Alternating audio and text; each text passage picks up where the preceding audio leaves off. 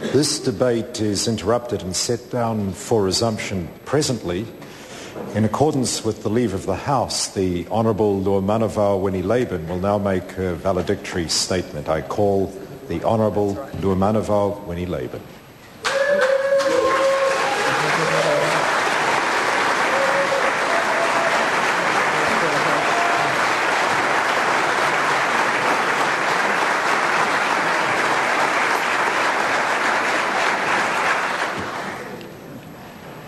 Mr. Speaker, e mua ono tāle vai a whai, ma o whatu lau I le pa ia lasi ua whatasi mai.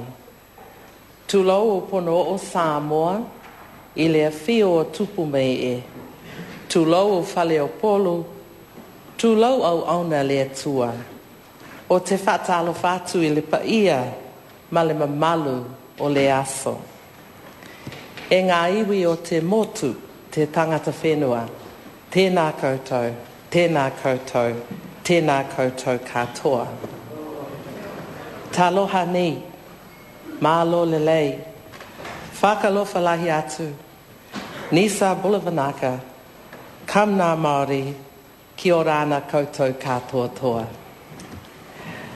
Talofa lava, Mr. Speaker.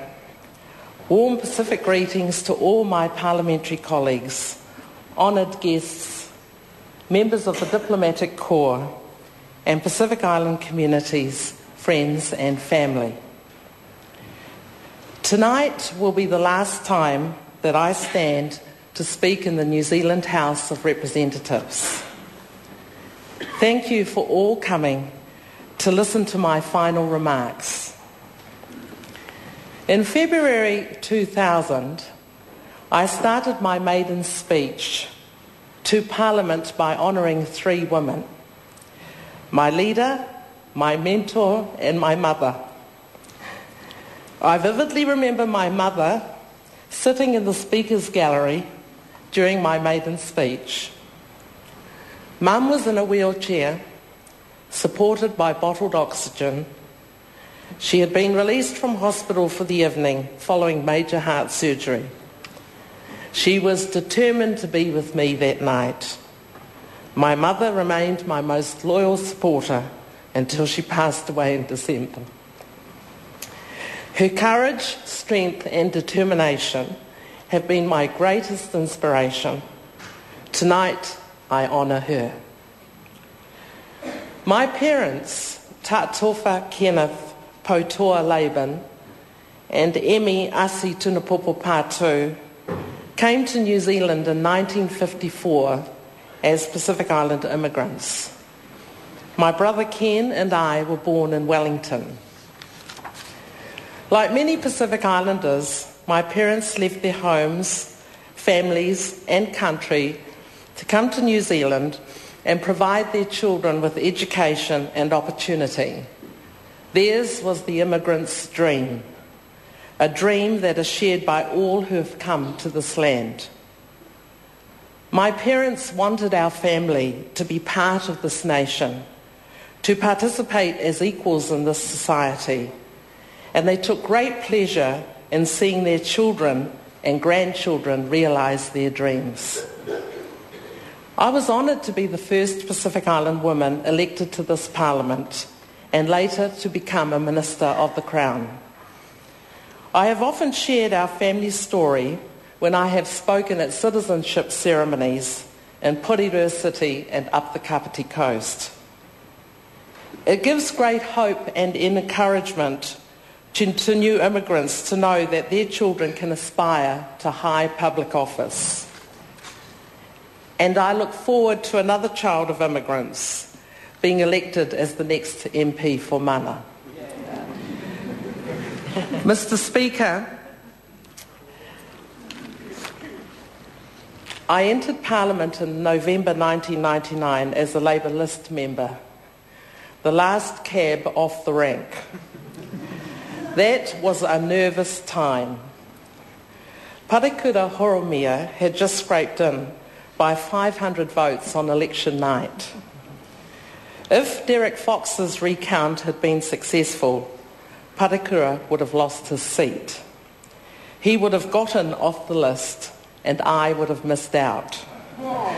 However,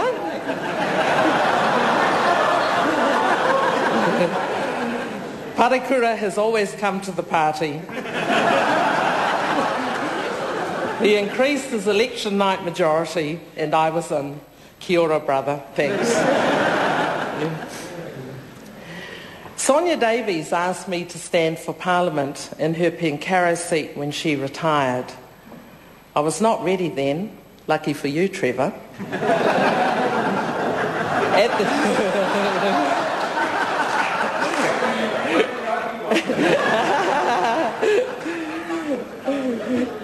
At that time, I was also unhappy with the direction and policies of the Labour Party. I was ready a decade later. The event that led me to enter Parliament was the closure of Kempson's factory in Wainuiomata. I had received a telephone call on Friday morning from an uncle who worked at Kempson's. He was distressed and he asked me to come to the factory. What I saw was a group of workers, many of them Pacific Islanders, who had just been told not to come to work on Monday. They had all been given notice. No redundancy, no holiday pay, nothing. Many of the men were in tears. They were bewildered and confused.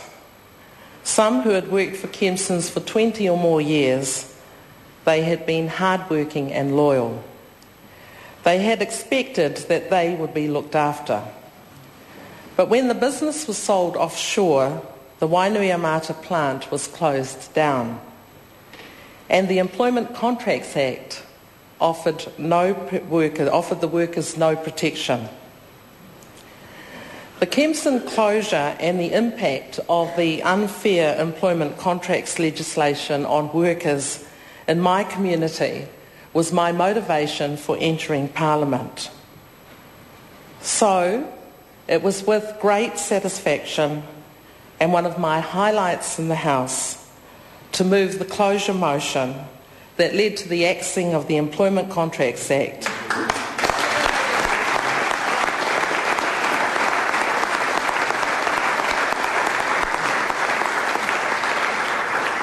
and the enacting of the Employment Relations Bill.